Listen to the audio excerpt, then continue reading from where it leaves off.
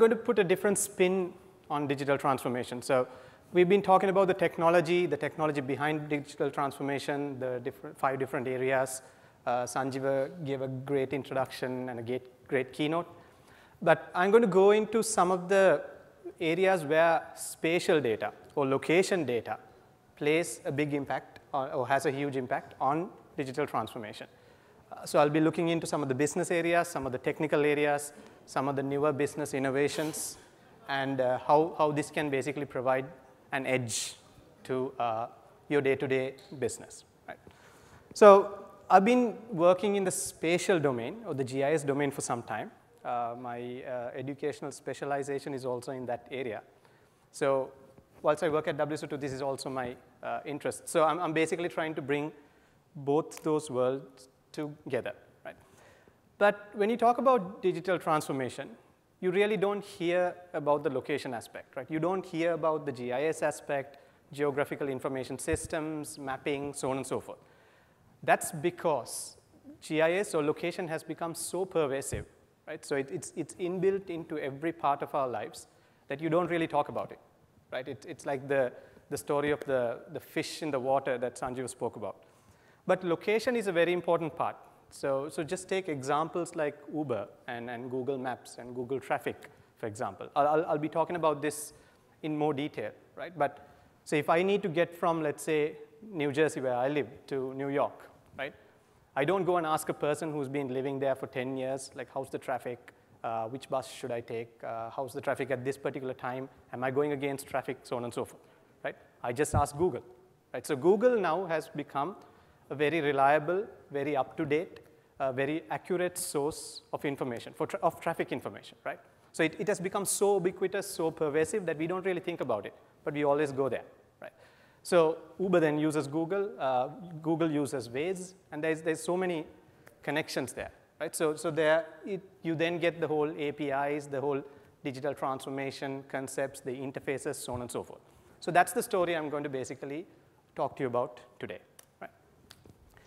So in the past, and when I started on the whole GIS thing as well, back in 2000s or the 90s, actually, we had to work with this thing called GRASS, which is an open source GIS system. It took like a year to really understand the interfaces of it. You had to like program stuff. It's really difficult, right? So we spent a year trying to just display a map on it, just get some data in some format from Sri Lanka and just display it there, right? So GIS has basically evolved a lot. So now you don't really know it's there, right? So in 1969, you had S3. S3 is still the largest provider of geospatial software, right? Jack Dagamond is the CEO. In 2001, Al Gore basically gave a speech on digital Earth, right? So Al Gore basically spoke about digital Earth, the importance of having a global Earth model, the importance of being able to attribute and address with every single entity, the importance of basically being able to analyze these concepts using a spatial location or using some awareness, right? So following that, Google Earth came out, right? Google Earth was revolutionary for lots of people. Google Maps then came out, and Google Maps was basically the baseline of making GIS really pervasive. OpenStreetMaps was another innovation because Google Maps was all proprietary data. They had their own data collection mechanism. OpenStreetMaps was the Wikipedia of mapping.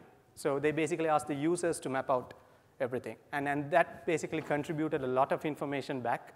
And you had lots of organizations, like even the US government, who published a Tiger data set to OpenStreetMap and open standards, right?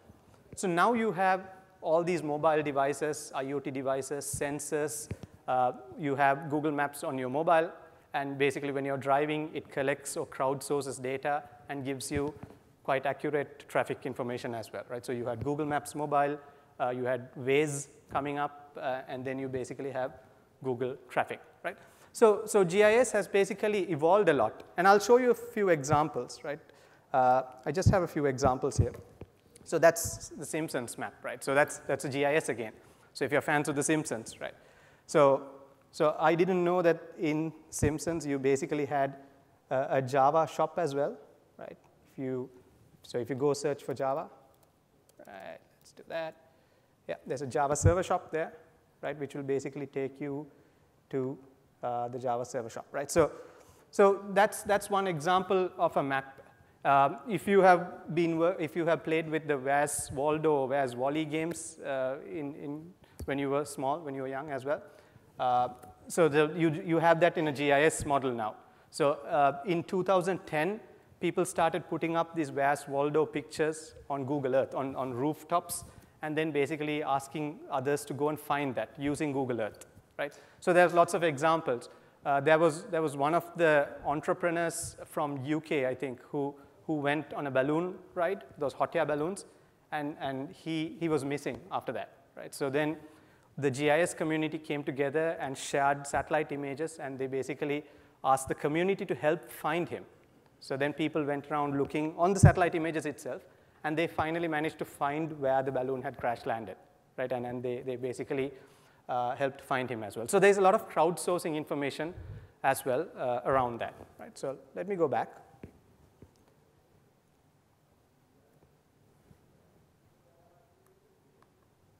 Okay.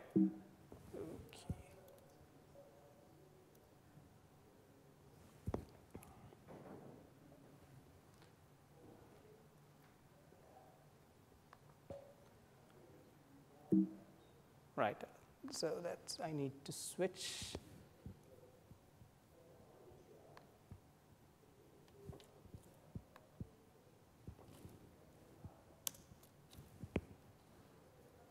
Okay, so this is basically a reference architecture for spatial data, right? And I'll talk about the digital transformation concepts here. So you got on your left, basically you got crowdsourced data, you got sensor data, right? So this is basically where real-time analytics plays a role. So you got Google Maps, so devices which runs Google Maps, which pass on user data. You have data coming from various social networks, from various sensors out there. So all of these data are coming in real time. And one of the products Sanjeev spoke about is Smart Analytics, which basically allows you to do real-time analytics, streaming analytics on the fly. You got then imagery data sources that come through. So you got the Google satellite images, you got spatial data coming from like government agencies, so on and so forth. You then are able to process this data and do like situational awareness, alerting, so on and so forth. And you can then interface with this data, right? So you can expose data as APIs, you can expose dashboards outside, or you can do analytics on top of this. So it's that little green cloud there. So that's where basically the GIS systems sit. So traditionally, you'll pass all this information into a massive GIS system like S3 and do some operations there. But now that's changing, right? So you expect a complex event processor, which like the WSO2 analytics product that we have, to be able to process this data, right? There'll be I think there's a talk tomorrow on how Uber is actually using Siddhi, which is the underlying technology, to process data on the fly and do like certain fraud detections. There is a couple of demos that we have where we are using complex event processing in a financial domain, where we basically can figure out whether there is financial fraud happening, right? So for that, we can use a location parameter and see whether a certain transaction has taken place in this particular location. And then if that transaction is successful, if there is another transaction happening like 20 miles away in basically another location. And if that is also successful, maybe you can flag it as a fraudulent transaction, or at least that can be part of the pattern, right? So real time is quite important there. You should be able to integrate with existing backend systems. So integration is important there, right? You should be able to expose these as APIs to the outside world, right? So APIs are quite important so that you have applications like Google or applications like Uber basically consuming them and building third-party applications there, right? So data sources are quite important. Data sources are quite heterogeneous, right? You have different kinds of formats, but basically you need to be able to work with them. So middleware now plays a huge role in trying to process these kinds of data, right? So another video there again on basically Google Earth. So I'll just play that for you. Oh. 629,000 results. Wow. And all this time I thought Googling yourself meant the other thing. It's our house. But what's that thing? Everyone can see you. Get inside. Never! Just put on a towel. Why don't I just put on a dress? Homer, you've met my parents. Not naked, I haven't. All right, so that's basically, so real-time data is data that comes in, right? So let me just pause that, sorry, so that maybe make sure we don't go into some more Simpson stuff there. Okay, right? So, okay, so how does this tie into digital transformation, right? So I've put 3 charts up, Gartner's on the left, Esri's predictions on the right, and then some other facts in the middle, right? So if you look at Gartner's top 10 strategic technology trends, so there is no location specifically. As I mentioned, location is a pervasive entity, right? You don't mention it as something that really counts. But if you look at, one of the things is the device mesh. So in an IoT world, you have massive number of devices all over the world.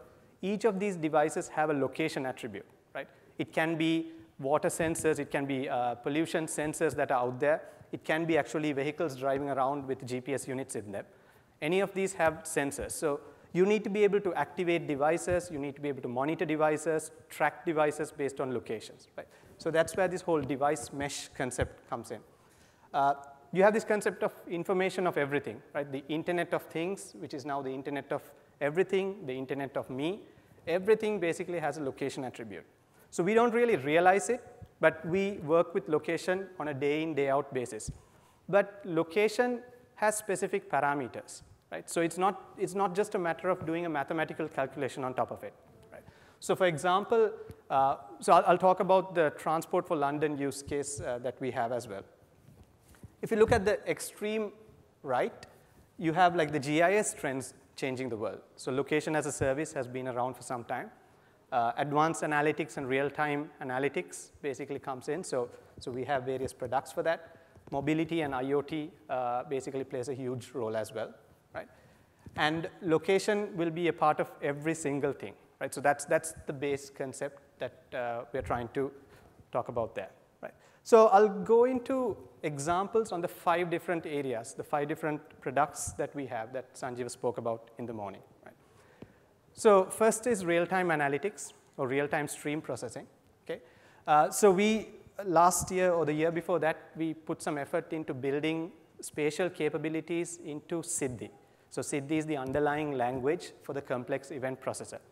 So by spatial capabilities, you should be able to pass in a location parameter, which is an X and Y, and you should be able to do a radius operation and say, do certain entities or certain devices fall within this radius?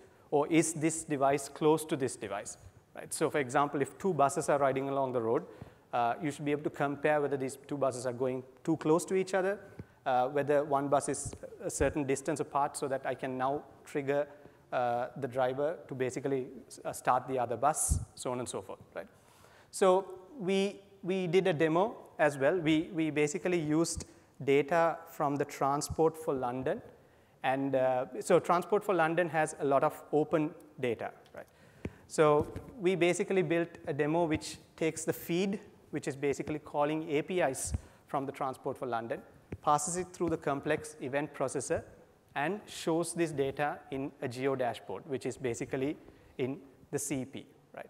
So if you can see this map basically here, what you can see there is basically the bus stops. So the red markers are bus stops, and the blue is really the bus moving along the road, right? So recently, Transport for London took this demo as well. They were quite interested in this, and they took this one step further. So there was a challenge from the Transport for London where they wanted like certain scenarios carried out. So we used the complex event processor, and we built a predictive model. So you can look at the bus routes, you can look at basically the time of the day, the traffic of the day, and you can predict what time or what amount of time it would take for you to get from point A to point B using a certain bus route, right? But it takes you a step further. So it'll tell you that if you're trying to go from, let's say, New Jersey to New York, for example, or from Waterloo Station to Trafalgar Square, for example, it'll tell you it'll basically suggest that you shouldn't leave now, leave in another 10 minutes, and you will basically cut down your transport time by 30 minutes, and you can basically use that 10 minutes to do this, this, and this, right? So Google Maps doesn't do that today. Google Maps basically tells you, okay, this is the traffic. If you want to check the traffic again 10 minutes later, you can check the traffic again 10 minutes later, right? So this does all of that prediction and then basically gets back to you suggesting that you should basically leave at this time and not at the time you're trying to leave now, right? So there's a lot of predictive analytics that we have built in there. And there is a chance that this will be rolled out pretty soon as part of the City of London initiatives as well, right? So we are today working with the City of London, the Transport for London, to integrate all of their backend systems. So they're using the API manager, they're using a little bit of the complex event processor and the ESB to integrate various systems. And they're also looking at these kinds of innovations as well, right? So that's one example of stream processing using spatial data, right? So we have many other examples where this is being used by taxi companies. We recently did some work with the New York taxi data, which is again an open data set, and then basically figuring out where the vehicles are, how long it's going to take, the traffic patterns, so on and so forth. So the underlying concept there is that you need an engine that can do nearly 1 million transactions per second in memory real time, right? Something that can crunch numbers at a very high speed. So that's where the complex event processor plays a huge role. Second, IoT. So IoT, nearly every single IoT device has a device which has a location attribute to it, right? So any data out there that's coming in is going to have a location attribute, and you should be able to use that location attribute to control devices. So we spoke about the IoT server in the morning. So the IoT server should be able to basically say that, okay, these set of devices are in this particular location. I want to cluster these devices per their location, figure out whether there are certain clustering patterns, and take action based on that, right? So for example, let's say I'm doing crowd control. I'm doing crowd control using mobile devices, right? And there's a couple of projects that's doing that at the moment. So basically, using the mobile devices, I should be able to predict, or I should be able to figure out that there's a lot of congestion in certain areas. And using that congestion clustering patterns, the telco companies should be able to increase bandwidth in those particular areas, right? So those are some of the examples there. So which basically leads to ubiquitous data. So now we come to the Ubers of the world or Googles of the world. So if you have tried Google Now, if you have enabled Google Now on your phone, it basically gives you information, right? So just before I flew over from New York, so Google's basically sent me a message saying, your flight is at this time.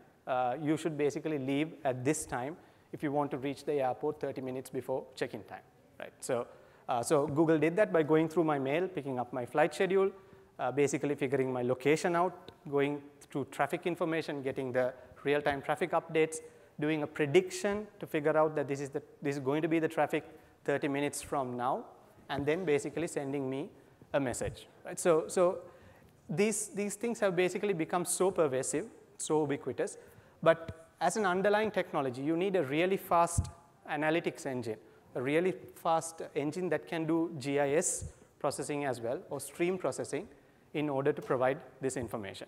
And as I mentioned, the Uber talk would be quite interesting because they use SIDDI, which is the underlying component. So that's a talk that will be really interesting to figure out how they predict the vehicles, how they do the Uber pool concept, so on and so forth. Right? So Ordnance Survey is another organization in the UK, a government entity that we worked with. So similar to like most of the government entities, the UK Ordnance Survey is basically they basically have an initiative to release maps, open standard-based maps to the community. So by releasing these maps, you can encourage participatory business models. You can have third-party systems based on these maps, and then that'll grow the number of applications and the adoption as a whole. So Ordnance Survey used the WSO2 API manager to generate and to basically transform maps into a standardized format and expose them outwards, right? So in the GIS world, you already have standards called web mapping service or web feature service. But API manager never really played a role in the GIS world. So they brought in API Manager, and they can now do security, throttling, revenue share models, billing and monetization, so on and so forth. So this is a public API portal. If you go to this link, you can actually view the APIs, view the documentation, so on and so forth, right? Similarly, integration. So integration is another key area. The example I put there is London Works, which is Transport for London's integration platform, where they integrate to multiple backend utility services. Right? So you've got multiple utility services like waterworks, roadworks, so on and so forth. So this integrates to those systems. This integrates to their GIS server, and then basically provides a centralized service interface for consumers to consume. Right? So that's basically integrating backend systems. Similarly, Rolta is a product that's basically based on the WSO2 products, specifically the ESB, which integrates to, again, their police, public police services, police APIs, like utility service APIs, et cetera, and provides a cloud-based view to the outside world, right? So which allows you to, to basically interface and integrate across the board there. And of course, identity. So identity is the area I didn't mention. So there's a lot of work we've been doing in a research perspective to see how spatial or location information can be integrated with SACML, for example, SACML. So if you're doing an access control list, so with SACML you can say, I want this guy to have access at this particular time of day. So finer-grained access control. But when you bring location in there, you can also say from at this particular time, from this particular location, right? So there's a location part of SACML as well, which we worked on. So bringing it all together, so we've seen the 5 product strategy, but all of these products or all of these components have a spatial aspect to it. So moving forward in the digital platform strategy or the, like digitally transforming your enterprise, there is a location attribute which can be used to build up newer business edge cases or to basically make sense of existing data and existing use cases. So start looking at spatial. As organizations, you need to start looking at the location attribute and see what insights can be gained out of it. And this, of course, is being done today across multiple industries, multiple domains. For example, if you take the insurance industry, right, you have this concept of micro insurance now, where you basically track your vehicle, you track your driving pattern, you see whether you've been driving too fast, too slow, medium, moderate pace, and then you base your insurance based on that, right? You have the finance domain, where, as I mentioned, financial fraud detection based on location parameters, right? You have the intelligence domain, of course, who does like lots of things using lots of things using location, right? So with real-time stream processing combined with spatial analytics, there's a lot of opportunity out there, right? So for example, if you have a no-fly zone, and if you need to figure out whether someone is approaching the no-fly zone, traditional GIS doesn't work. You don't want to know about that like 5 minutes after the event has happened. You need to know about that at that point or before the event has happened, right? So that's why it's important to use real-time stream processing. And GIS, traditional GIS was not really meant for that. So that's why middleware is important. Things like agriculture, irrigation, so on and so forth, everything's based on spatial data, right? So for example, if you need to know, let's say you have a solar panel, you're a solar panel company, you need to know where solar panels really make sense. So you need a map that shows the sunlight distribution over the year. You need to basically see where the solar energy is at the most, and then you go in and do business there, right? So it's an intelligent business that you're doing. And then, of course, emergency management, so on and so forth. So the last video, for my last 51 seconds, is basically on emergency management. So OpenStreetMaps. So this is a project from OpenStreetMaps. You can see a timeline, and this is during the Haiti earthquake, right? So what you can see there is the edits from people actually happening after, I think, the 10th day. And then there are like millions and millions of edits happening in there. So people actually contribute because this is real time, and this is an open source, open sharing or crowdsourced API platform, mapping platform, right? So what this basically proves is, like, compared to organizations like Google, so on and so forth, the whole open data, open standards, APIs play a huge role as well, right? So the minute you open up stuff, the minute you basically share stuff to the outside world and expect or use them. Sorry, let me shut that down. So the minute you basically bring in the community and have a participatory business model, that's when you really start digitally transforming and basically coming up with newer business models. So that's basically it from me. My last slide is not loading up, so that doesn't matter. But it was a quote from Algo, because Algo is the one, again, who came up with this digital earth concept, and after that, there has been a boom, right? So people say that it's a good thing that Algo lost the election then, because then he started moving into this whole climate change and digital earth, and lots of things started booming then, right? Okay, so thank you.